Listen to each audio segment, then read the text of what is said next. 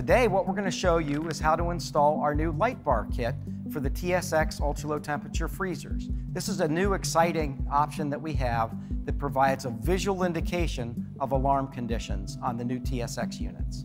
First step is I'm going to unlatch the lower door. I've got a little wedge here. I'll just keep it so that the door doesn't come back while I'm mounting the bar. I'm going to remove the light bar from the packaging. So you can see how it looks here. There's also a set of fasteners in here that I want to make sure that I have out and ready. The first step is I'm going to take off the cap.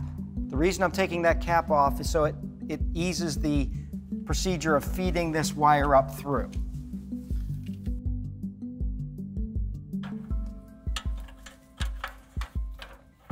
Bring that through and up, and then I will replace the cap. Then I'm going to use the thumb screw, locate the thumb screw hole,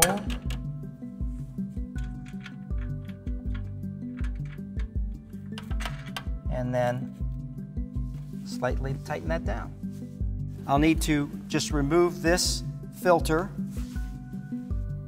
and we'll locate the hole on this side, feed it up through,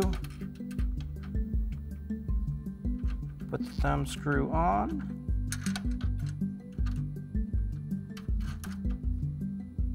tighten that down, replace the cover. And then the last step is to connect. I'm going to remove the covering cap, and I'm going to plug in until we hear it snap. Okay, now that the light bar is installed and the unit's powered up, I'm going to show you how to enable the lighting system. So it's simply a matter of going in on the display, on the touch screen. You'll see what's the settings display. It looks like two little wheels. I'm going to hit that. Then I'm going to go to display, and then I'll need to toggle down. You notice here, I'm not seeing anything about LED lights. I will toggle down until I find LED lights. Notice here from the factory, it's disabled. I'm going to enable the system. You'll also see here that we have green, orange, and red. And I can turn any of those on. You would want to have all of them on. And we'll demonstrate how that works. If I hit save, you notice the green light has now come on. I'll save my settings. So the green light's on under normal conditions with no issues and no alarms. If I open the door, the unit will flash orange. So that's an indication that the door is open. If there's any other alarm condition, a minor alarm condition, it will light up orange. If there's an acute alarm condition, it will light up red. So notice I'll close the door and it will go back to green. The light bar accessory indicates visually what's going on with the unit. If the light bar is green, that means there's no system operating issue. So from a distance you can see everything's okay. If, as we illustrated, we have a door opening, it will flash orange, and there are a number of other conditions that will create an orange light. Typically, those are conditions that indicate a potential future cargo risk, but not an immediate cargo risk.